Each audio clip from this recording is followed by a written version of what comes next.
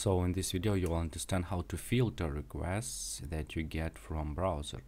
So I go to Postman Interceptor application, and here I can choose all methods, and you can see we get here get, post, put, page. So let me filter only get results from my Postman.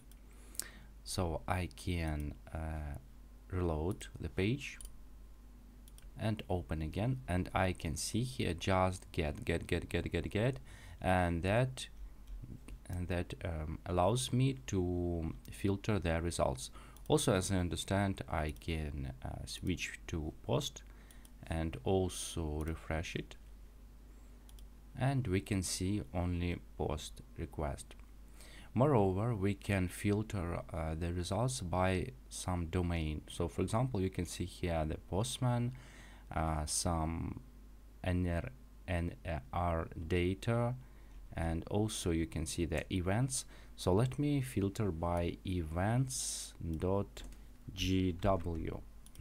How to do that?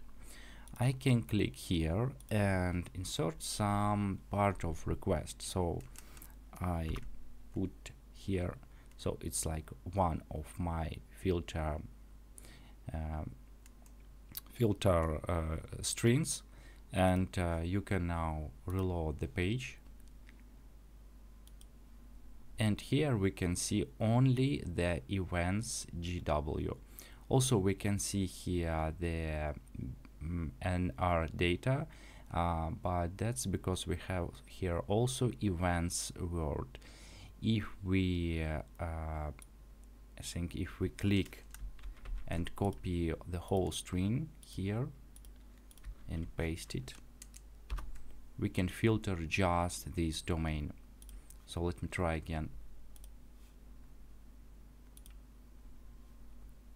Yes, I can see this is my new request. That was my old request, and we can see right now only this domain with the method post.